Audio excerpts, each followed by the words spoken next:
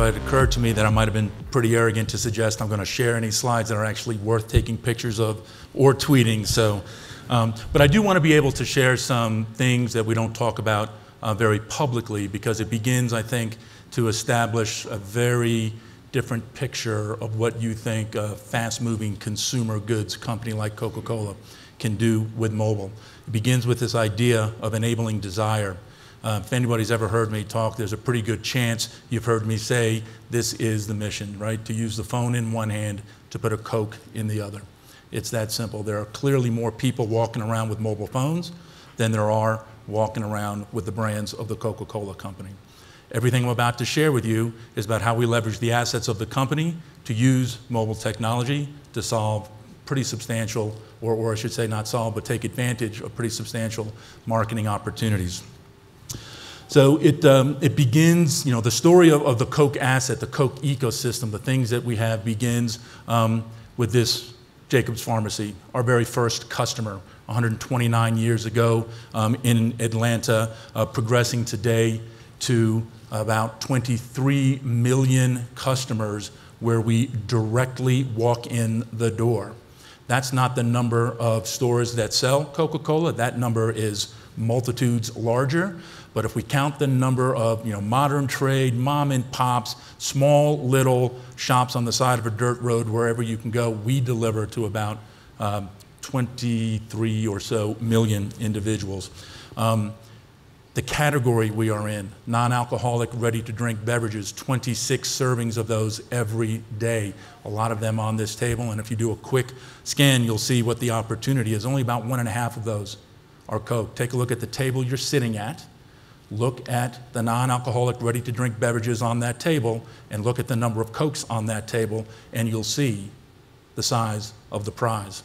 But those 1.5 servings of those 26 translate to about 1.9 billion servings every day.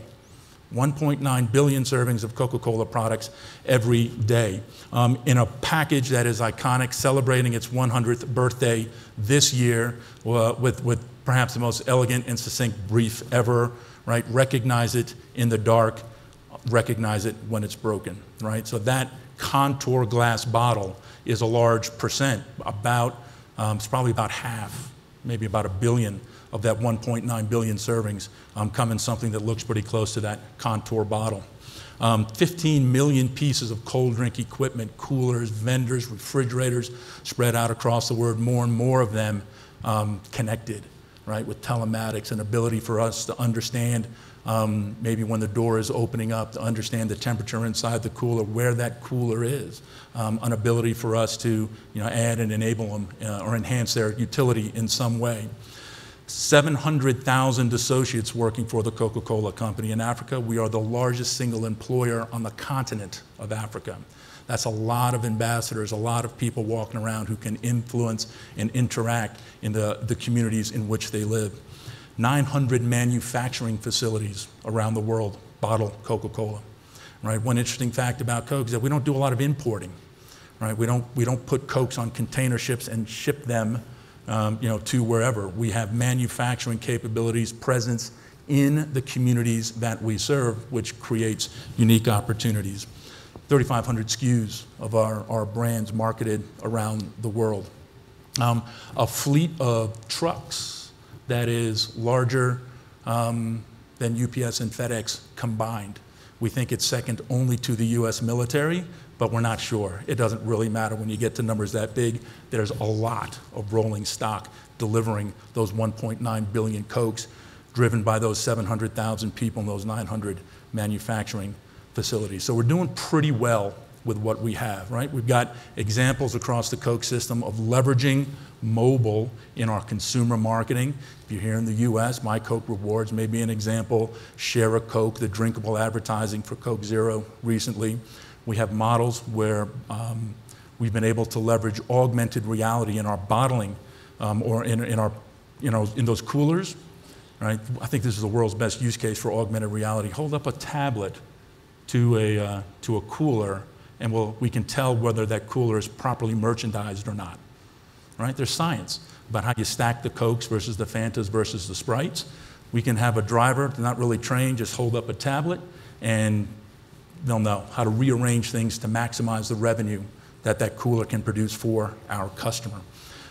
For shopper marketing, lots of research and study there. We understand the importance of dynamic pricing, gamification, list making, and we're beginning to introduce those types of capabilities more and more across all of our programs. But we can do more. Right, so what I say is, if the analogy or if the visual representation of success in the mobile space is 5 bars, right, we're at 1. We're at 1. Maybe we're at 2. I can have this discussion with anybody at Coca-Cola and nobody would say we are at 5. But we need to be there, right? Coca-Cola needs to be in a position where mobile is an indispensable and irrevocable part of our business. Right? The simple, hard truth is that if everybody turned off their phones today, we wouldn't sell 1 less Coke, right? Which is crazy when you have what is the world's most ubiquitous brand and the world's most ubiquitous behavior not working together as well as they could. So let's take a look at what we might want to do, right? We're going to make Coca-Cola this 6th sense. We're going to use a mobile phone in one hand to put a Coke in another by detecting the instant before desire. Right? People have heard me say, our mobile strategy was really articulated in the 1920s when Robert Woodruff described the role of the Coca-Cola Company as putting our brands within arm's reach of desire. And the only thing different today versus then is that at the end of that arm, between it and desire, is a mobile phone. We just need to choose whether we want it to be a barrier to or an enabler of desire. So in a world of choices, which is what strategies are, we choose to make mobile an enabler of desire. So that involves telling our stories to everyone, right? We've got to get our stories out to people to help them understand the role that our brands play in people's lives. So whether we're doing an owned program with an app that helps customers upload offers in Spain to consumers, and right, us brokering relationships between consumers and customers, what we might do with Line, or any OTT play, things that we might do shared with customers in a promotional context. Greg Stewart is going to talk tomorrow about the role of paid mobile advertising in the overall mix. We have to find a way to leverage all these things. The world around them, connecting our packaging. Right? We're not going to be able to, it's a huge opportunity if we don't find ways to leverage the fact that our packaging is out in the world everywhere. So whether we work with companies like Everything, Nant Mobile as a partner, Blipper, doesn't really matter at the end of the day. We just know that we've got to find ways to activate that packaging and extend its value. And the world around them, so we talk about these vending machines, maybe some sort of beacon capability, some sort of Wi-Fi, near-field power charging, right? We've done programs in Indonesia where our coolers are plugged in. They've got a source of electricity. That's a hard thing to find in some parts of Jakarta, right? So if we just create a simple capability for teen consumers to walk into a shop that has a Coke refrigerator and charge up their phone, that's a win. And then on every occasion, right? So I have a lot of points of view about a lot of things, but one of them is that a screen is not a screen is not a screen, right? We know for a fact that screens have bias. So your TV screen is not the same as your PC, is not the same as your mobile screen, and if that's a complication for you, nor is your smart watch, nor is your car, nor is your refrigerator, vending machine, right, outdoor signage, or even your thermostat. The world we are all living in needs to figure out how to connect all of these screens so that they do something useful and purposeful to improve the quality of life for people. Otherwise, this Internet of Things remains an Internet of Things, right? Until it becomes an Internet of people providing value to consumers who can buy your brands and your services, it's not worth connecting any of this stuff, really. By enabling desire in the instant before, we'll talk a little bit about that, and then while making the world better for it. But it's not those individual things, right? They don't operate in isolation. They really have to work together. So what I want to try to do is just take you through some of the things that we're doing, right? So as I mentioned, we have been able to, let's see, there we go. So when we talk about these lofty ambitions, connecting our stories, right, and all the things we might do. It may not sound very actionable, right?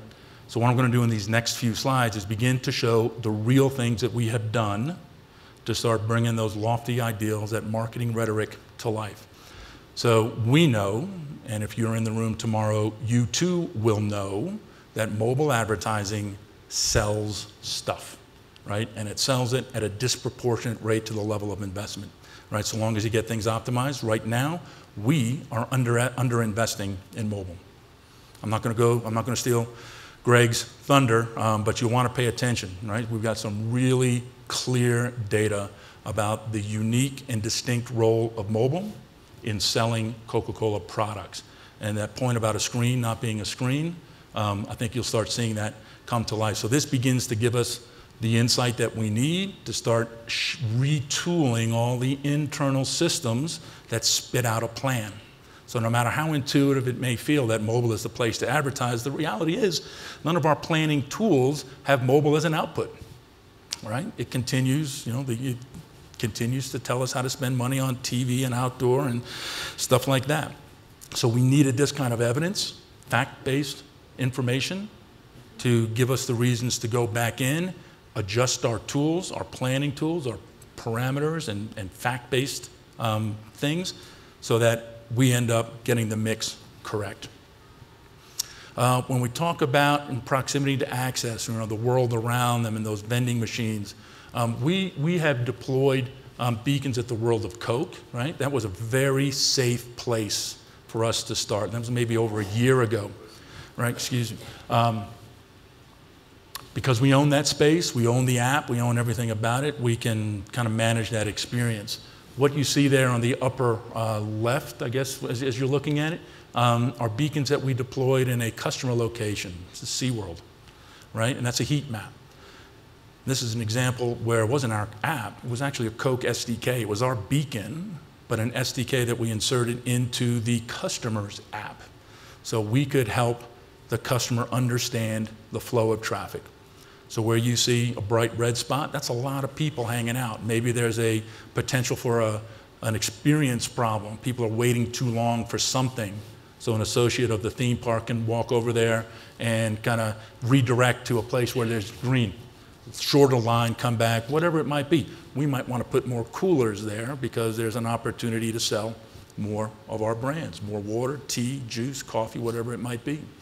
On the upper left there, or the right there, that's a map of Midtown Atlanta that shows pedestrian traffic concentration. So Atlanta's not really a walking city the way New York is, but there is a part of town where there is pedestrian traffic, residential, business.